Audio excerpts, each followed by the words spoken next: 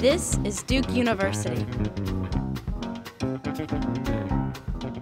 Duke Farmers Market has been here for 8 years. It's designed for employees so that employees can eat more fruits and vegetables. If they have locally grown fresh fruits and vegetables right here at work, then it's going to help them take it home and feed their families and eat more fruits and vegetables.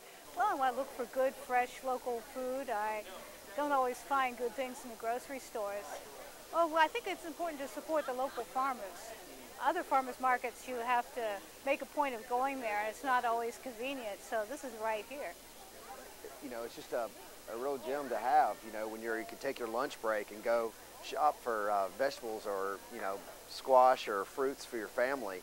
You know, take them back, which are totally fine to, you know, hold at work before you go home, you know, and, you know, to have these guys come to your back door of work, you know, drive in from their farms, and you be able to just to pick from the freshest stuff that just came from the farm that day. It's just something that's really, really great. On September 26th is the Harvest Festival here in the same location, and that one is the last market of the year, so we have it more of a festival atmosphere with pumpkins and a lot of other cooking demonstrations and activities and so on.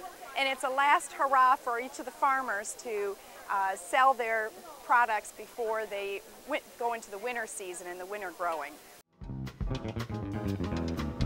Produced by Duke University. Online at duke.edu.